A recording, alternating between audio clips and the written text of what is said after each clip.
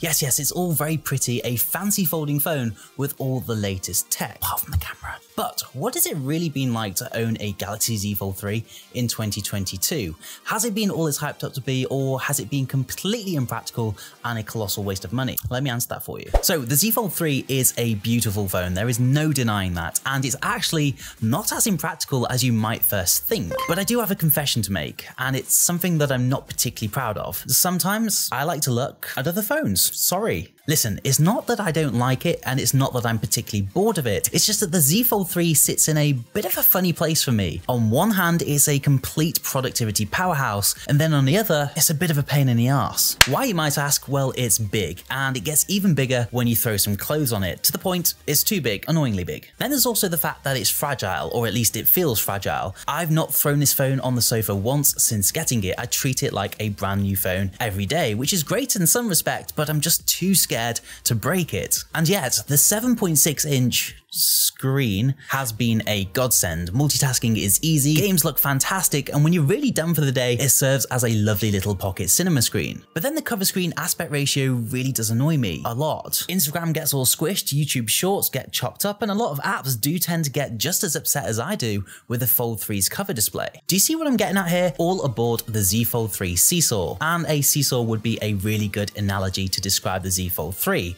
And what determines what side that seesaw is going to come down on is you. And I cannot stress this enough. You really do need to think about whether or not you can fit this phone into your lifestyle, because I can assure you it's not going to fit into everyone's life. If you travel a lot, for example, go out to festivals or live near a beach, then probably not. If you work a lot, commute, or just live a slightly less adventurous lifestyle, then perhaps this is a phone for you. So I'll leave you to think about that, but in the meantime, how has the Galaxy Z Fold 3 been as a phone over the past 5 or 6 months for me? Well, despite all the things I've mentioned at the start, it's actually been pretty damn brilliant. Performance isn't something you should ever have an issue with. Battery life at first to me felt pretty awful if I'm being honest, but now it's getting me to the end of the day. Then there's One UI 4.0 and Android 12 which complement the phone really nicely. It all feels buttery smooth. And the camera, well, the camera sucks. No, it doesn't suck. It's actually a pretty good camera, but I think the point that reviewers have been making is that if you pay $1,600, $1,700 for a phone, you kind of expect the latest and greatest camera tech. You don't get that here at all. But we'll talk more about the camera later on. Now, ignoring the obvious size issues with the Galaxy Z Fold 3, the design is actually very nice.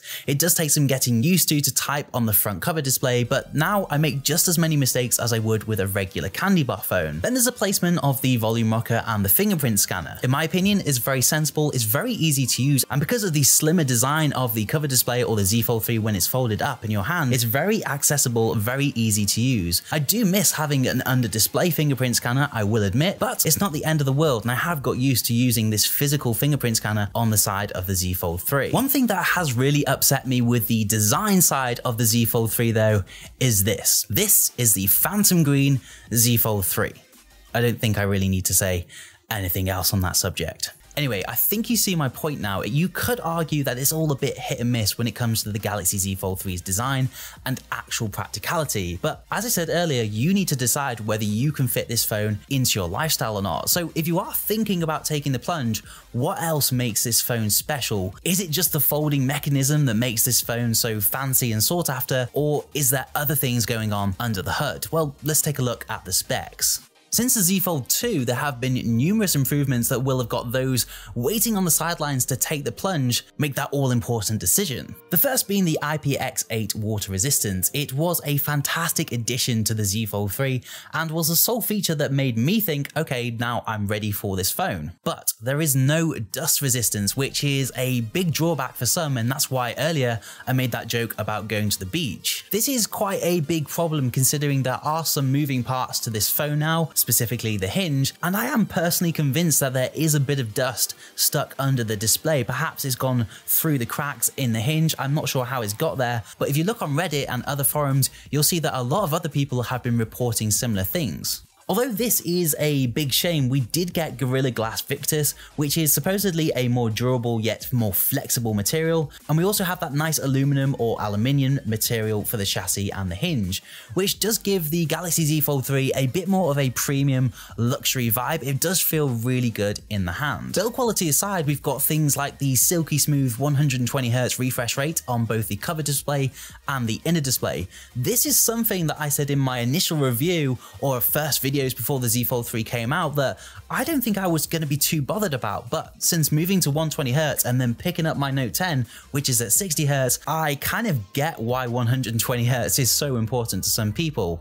On the subject of displays, I must tip my hat to the beauty of the inner dynamic AMOLED display. That, along with the very impressive dual firing speakers, make the Galaxy Z Fold 3 a perfect media consumption device, and I suppose you could even compare it to an iPad mini of sorts, except with better resolution. And that is the beauty about the Z Fold 3 or any other folding phone. Yes, it is expensive, but if you think about it, you're essentially getting two in one. You're getting a phone and a tablet that fits in your pocket. Bearing all this in mind, I do really want to highlight the impressive specifications of this phone. We won't go through all of them, but the main things to note are 12GB of RAM and that Snapdragon 888 chip, which has been an absolute beast, to be honest. I can honestly say this is the first phone that I've never had an issue with any stuttering, any pauses. Nothing has indicated that it's been struggling with performance. Also, on the performance point, it's been the first phone where multitasking has really made sense to me. With previous smaller phones,